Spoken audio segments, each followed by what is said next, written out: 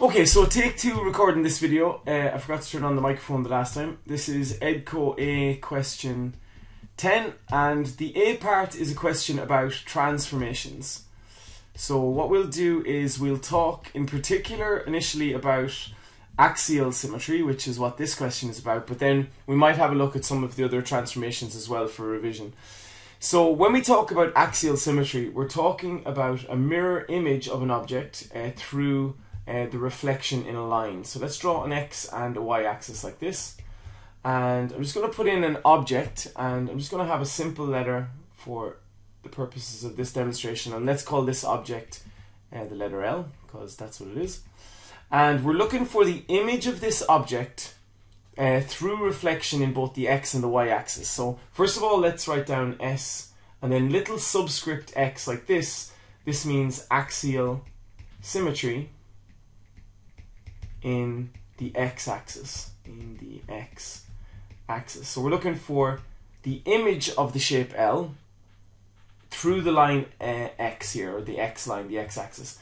Now think of it in a couple of ways. One, that the X line could be a mirror and we're looking for the reflection of the object through the mirror. Or another way to think of it is, if we were to fold a piece of paper along the X-axis, what would the image of L become on the other side of the line? So we can see that if we were to fold over on the line X, or the X-axis, we would have L down here in this quadrant here. Okay, so that's the image of, and we'll just write down that that's called the image. So this is the image through axial symmetry in the X-axis. What would axial symmetry in the Y-axis look like? Well, first of all, let's write down SY. So that's axial symmetry in the Y-axis. And similar, what we're going to imagine is that Y is like a mirror and we're looking for the reflection of the letter L through that line Y.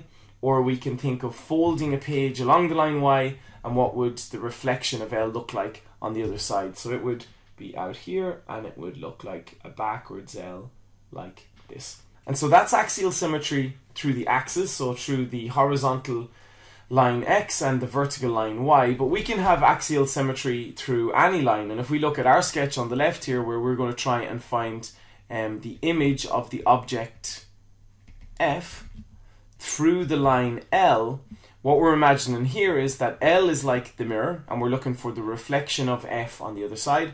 Or again, folding along this line L, what would it look like F would become, or what would the image of F be on the other side? And we can think of this as, if we were to paint this object F, so to put paint on it on a page and then fold over on the line L, where would the paint transfer over on the other side?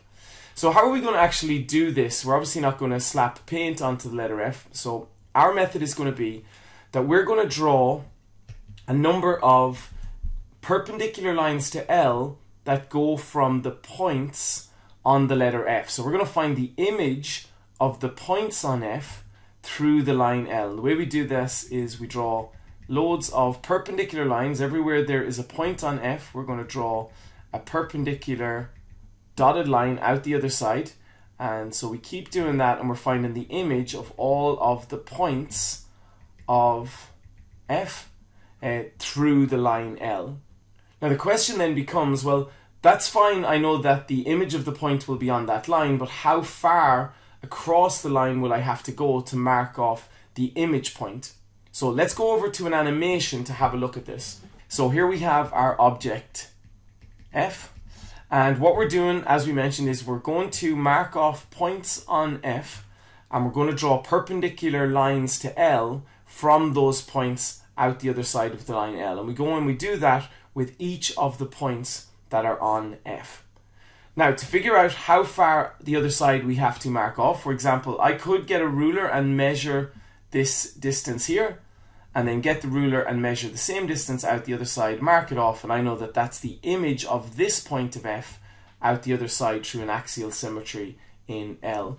But rather than doing that, let's get our compass, and what we're going to do is we're going to put the point of the compass on the point here on F, and then the pencil on the line, or vice versa, and that will measure the distance for us from the point to the line. And then we pick up the compass, and without moving the gap, we go and place the point on the line, and we mark off with the pencil that same distance out the other side. And so this point here is the image of this point in F through the line L.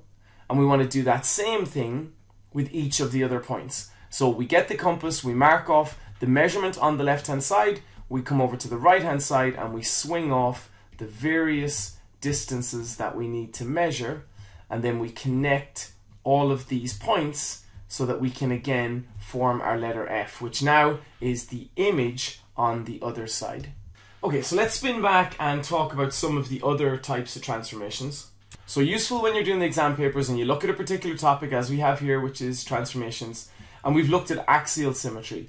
But other types of transformations, just to discuss briefly, are central symmetry, which is where we would find the image of an object, not through a line, but through a particular point. So if I say that I want the image of our object L in the top left-hand corner here through the point 0, 0 in an xy axis, well then the image of this object would be this shape here out the other side. So it's like we folded it in the y-axis and folded it again on the x-axis. So that's called central symmetry.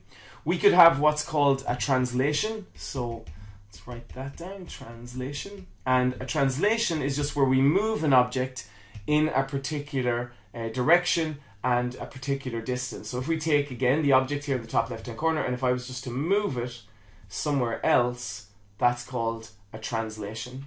And then finally we could have what are called rotations, and rotations are where we turn an object. So let's say again we have our object here L, and then I rotate it 90 degrees like so, and then this object, when I've rotated it at 90 degrees, has turned into this image here. And we could rotate it again and we would have this shape, and so that would be a rotation of 180 degrees, and so on. So as mentioned, we're looking at axial symmetry in this question, but that's no reason not to take out a page and try and remember the other types of transformations that we've met as well. So moving on to the B part, this is a really nice problem solving question. We're given a map that shows the locations of two towns, A and B, so we can see A here and B here, that are in a region in Central Australia. There's a retail company wants to build a warehouse to serve the two towns. The warehouse has to be less than 50 kilometers from A, so let's imagine that that line is 50 kilometers, so it has to be within 50 kilometers of A, but also it has to be less than 40 kilometers from B. And what we have to do is, using a ruler and a compass, we have to draw and shade in a region on this map where we could build the warehouse. So really nice problem. The first thing we're going to do is we're going to take the scale at the bottom, which says that 1 centimeter represents 10 kilometers. 1 centimeter equals 10 kilometers. And we're going to change our distances in kilometers. So the warehouse has to be 50 kilometers from A. We're going to change that into centimeters by multiplying 1 centimeter by 5. We get 5 centimeters.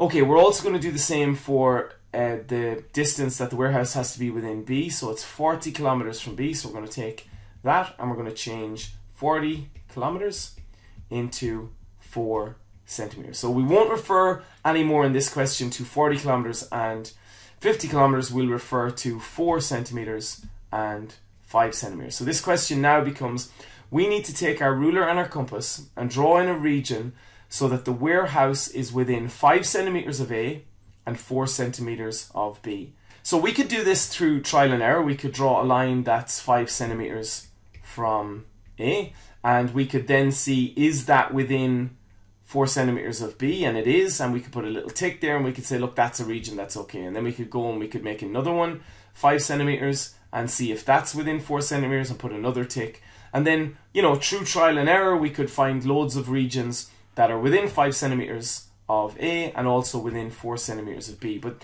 that kind of trial and error approach wouldn't work well in a question like this where there's so many possibilities. So let's jump over to an interactive where we can actually see this demonstrated a little better on where we can put this shaded region.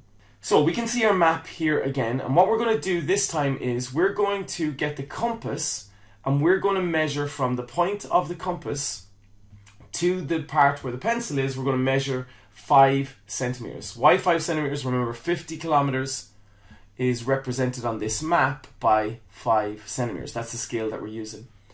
And so the radius here of a circle that I'm about to draw is 5 centimeters.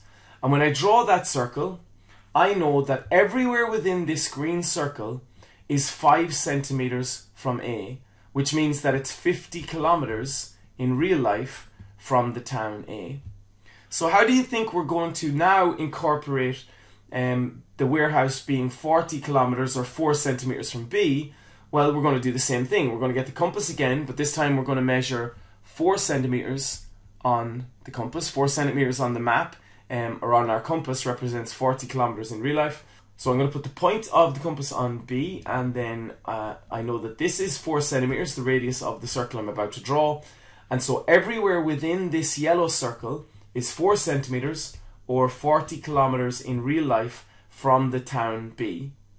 And so the question then becomes, what is the region on our graph that's within 50 kilometers of A and within 40 kilometers of B? Well, it's going to be the region where the two circles overlap. Everywhere within this red region here is within 40 kilometers or 4 centimeters of B and 50 kilometers or 5 centimeters of A. And so that's the region where we could build the warehouse. So did we have to actually draw the two full circles? Well, no, not necessarily. I could have measured 5 centimeters on the compass and then swung an arc that went around in this direction here. And I could have gone to B and with a radius of 4 centimeters drawn an arc that went around the other side. And then I could have shaded in the overlapping parts of those two arcs. And the warehouse then can go anywhere in this shaded region.